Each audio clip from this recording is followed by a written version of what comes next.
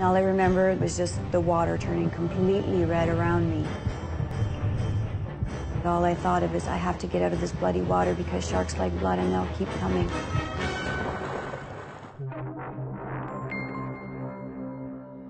It's very important to be aggressive in your reaction. Bop it on its nose, the tip of the snout is sensitive, and mostly I think it just surprises the shark.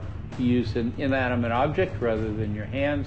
Sharks have a very rough skin, much like sandpaper, and hitting that skin will almost surely lead to abrasions, which means some blood in the water. The tip of the snout is just located a little north of the mouth.